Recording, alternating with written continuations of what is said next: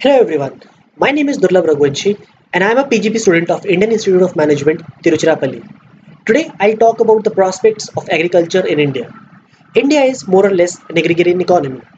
In terms of the proportion of people employed in agriculture sector, a whopping three-fifths of Indian population works in the primary sector.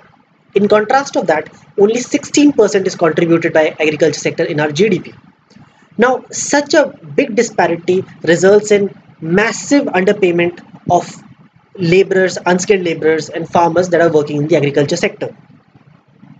Many have argued to improve the productivity of the farming sector, thereby raising the prices and wages of the working population.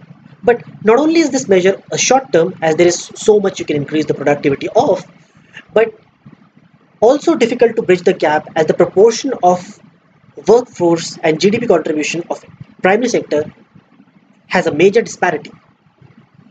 The only other solution that can help pull the poor unskilled laborers out of poverty who are working in the primary sector is to focus more on labor intensive sectors. Historically, in other economies, manufacturing sector has filled that gap, absorbing the surplus labor that is working in the agriculture sector and improving their wage prospects. But as usual, India is a different case. India directly jumped from manufacturing sector to the service sector, bypassing the manufacturing sector. Now, that's good for the GDP numbers, but really bad for the employment numbers. That's because sector is a capital intensive industry and it requires highly skilled labor. It does not have the ability to absorb the unskilled surplus labor of primary sector. This leads to what we call a phase in which there is a jobless growth in our country. Now, there are many reasons for it, ranging from difficult land and labor laws of our country to difficulty in opening a business, all of which has been discussed thoroughly by economists in India and in abroad. But in our video, we'll focus on the agrarian side of the story, the problems that our primary sector is facing and what could be the possible solutions to those problems. When it comes to the combined problem of agriculture sector and its corresponding human resources, there are two schools of thoughts. One that advocates the improvement in the agriculture sector, the other one which advocates more inclination towards manufacturing and industrial sector, both of which are correct. But today in our video, we'll talk about the problems of agriculture sector. Now, this school of thought majorly talks about the improvement that has been once brought in India during the time of Green Revolution. But in order to achieve that, there are many things which we have to take care of before we can actually expect our agrarian sector to move towards that direction. So we'll talk about the problems now. So one of the biggest problem that Indian agriculture sector is facing right now is the fragmentation. Now the Indian population is increasing at a very fast rate. Unfortunately, the area that can be cultivated isn't. According to NSSO, the average size of a holding of land has decreased from 1.67 hectares in 1981-82 to just 1.06 hectares in 2002-2003.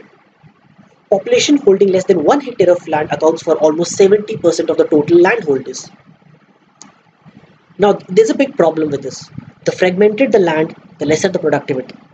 India suffers exactly with the same problem. One way to alleviate this problem is to adopt to commercial farming. In it, farmers lend their lands to the corporate sector for commercial and uniform farming.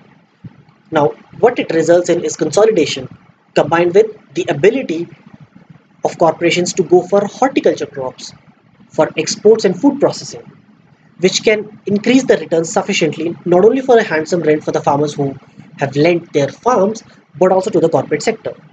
Punjab is one of the few states that currently operates on commercial farming to some extent. But there are fear among masses that farming of this sort would result in mass job displacement. Now, it can easily be countered because, as said earlier, corporate houses would adopt for export and food processing, both of which are labor intensive sectors. So this will not create a job but will actually create a job creation and will also guarantee a handsome rent to the farmers. Second is the land right. Historically, after independence, India tried to focus on land distribution from zamindars to the cultivators of the land, that is tenants. But in a democratic setup like India, such a step is impossible to take because the zamindars are politically very powerful. Hence, India shouldn't focus on the redistribution of the land and instead focus on better tenant rights rather than getting into this cumbersome and difficult process. The next problem is the rural credit. One of the most prominent researchers in primary sector has found out that almost 60% of all credits a farmer takes is from organized financial institution and rest 40% from the unorganized financial institutions like local money lenders, family, friends, etc. The ratio deteriorates badly for smaller farmers.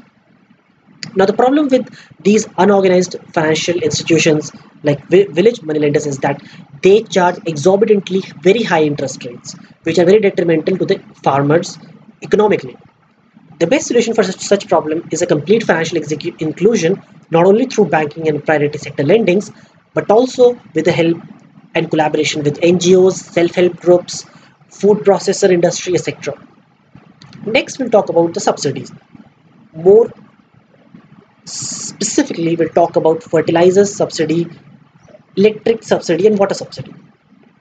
Now, India has been giving massive subsidies to farmers as well as to fertilizers companies for decades. This results in an inefficient fertilizer industry or even distribution of subsidies to the farmers, wherein the rich farmers get more share of it and small farmers get very little of it.